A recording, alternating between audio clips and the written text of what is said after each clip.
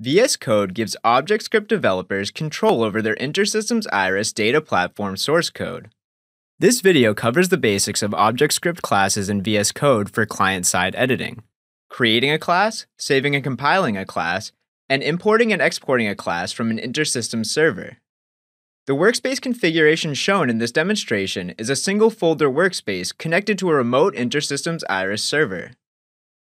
Using this workspace configuration, we can view server source code, copy code from the server to a local workspace for editing, or create classes locally and save them on the server.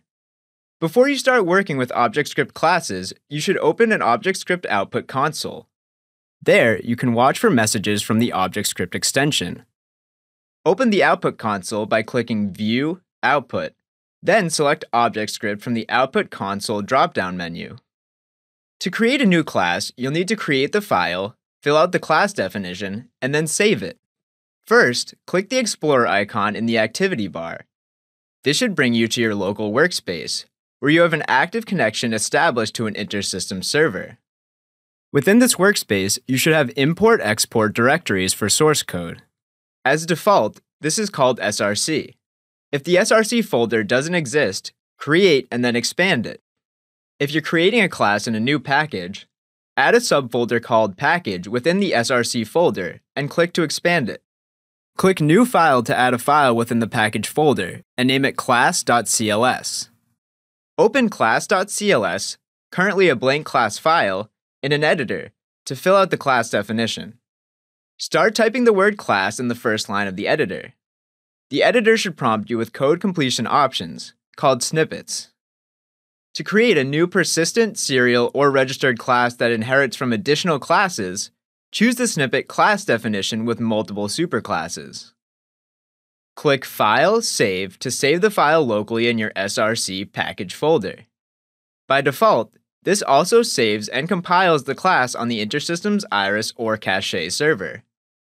If you want to save the file locally and on the server without automatically compiling it, this setting can be toggled within the InterSystems ObjectScript extension settings. To open the Settings Graphical User Interface, or GUI, click File, Preferences, Settings. Enter the word Compile in the search field, and locate the setting ObjectScript Compile on Save. Select or clear this box depending on which behavior you prefer for your workspace. Verify that your class is compiled on the server by navigating to the ObjectScript Explorer. Expand the Classes dropdown, then locate your new package and class among the source code. To configure the behavior for compile, return to the Settings GUI and locate the ObjectScript Compile flag setting. Add or remove flags to further adjust compile settings. For details on what these flags do, click the documentation link in the settings description.